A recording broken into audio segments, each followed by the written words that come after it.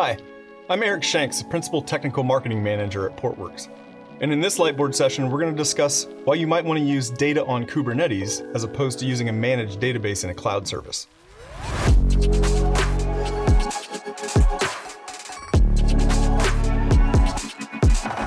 So let's look at a couple of examples. First, we've got two different clouds here, and we've got Kubernetes clusters deployed on each one of those clouds. We'll have an app that's deployed to Kubernetes, and since it's Kubernetes and containerized, this application can easily be ported to another Kubernetes cluster. So we can deploy this application from our GitHub repository down to that Kubernetes cluster, and then do the exact same steps to a Kubernetes cluster in a different cloud, and those applications should still work. Now, one of the problems that we typically have, though, is you need to have some sort of stateful data for those applications. Where do you manage your stateful data? Well, the easiest thing to do, in a lot of cases, is on these public clouds, we can use a managed database. So I can bring up my database here, and then I can connect my application to that database. The problem with this being, now my application is really pinned. It's pinned to this particular cloud because I can't move it to another Kubernetes cluster in a different cloud because I still have to have access to this data. To make this work, I would really need to make sure that this data could also be ported to another cloud very simply, and that's typically the challenge. Now, if I've got two different applications that are written the same way, but they're running on two different clouds, and I'm using managed databases, well, in this case, I might be using an Amazon Document DB. But on the other cloud, they don't have Amazon Document DB. They'll have to create a different database. That's Cosmos DB. So now I'm actually running two different versions of my application. The application itself is the same. It runs in the Kubernetes cluster and we can redeploy those. But the databases that we're managing now are different.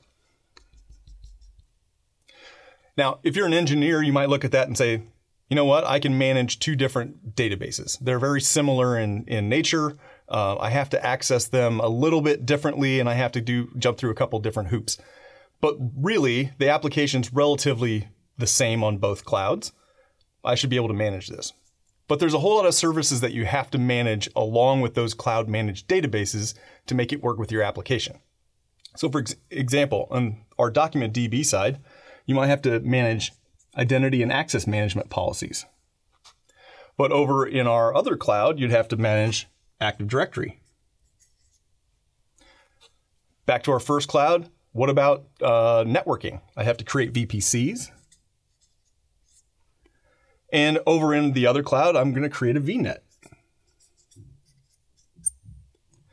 I keep going down this rabbit hole. I've got firewall rules now I need to add as well, so I make sure that only this application can talk to this database. So I have security groups. On the other side, I'm going to also have security groups in this case. But they're different. They're just named similar.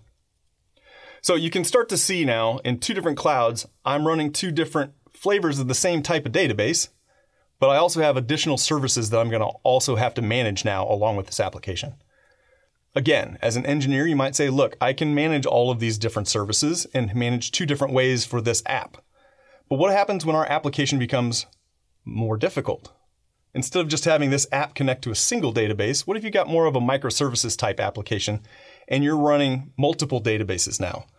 So now I'm running a different type here. Maybe I'm running a Kafka cluster or something like that. And I'm using managed services in that cloud to do it. Well, now you're starting to see the complexity is going to start adding up each time we add a new service to these clouds. There might be a better way to do this. And that's where we're talking about data on Kubernetes.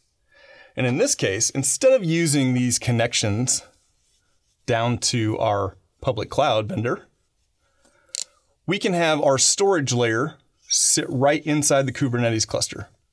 This is Portworx, right? And I can do that on both clouds. And then when I'm trying to deploy my application, I can actually put my databases on Portworx as opposed to the underlying managed services.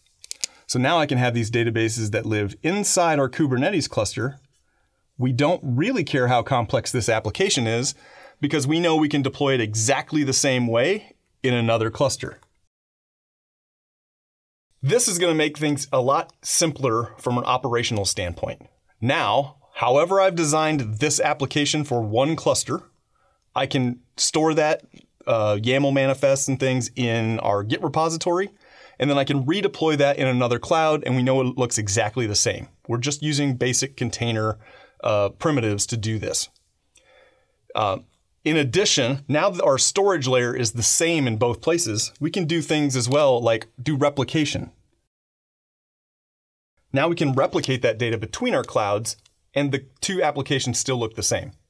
So this might be one reason why you want to stay away from a managed database and start managing those databases yourself in Kubernetes, because if you've got a multi-cloud instance, this makes things a lot easier. So thanks for your time for watching, and this is a lightboard video on data on Kubernetes.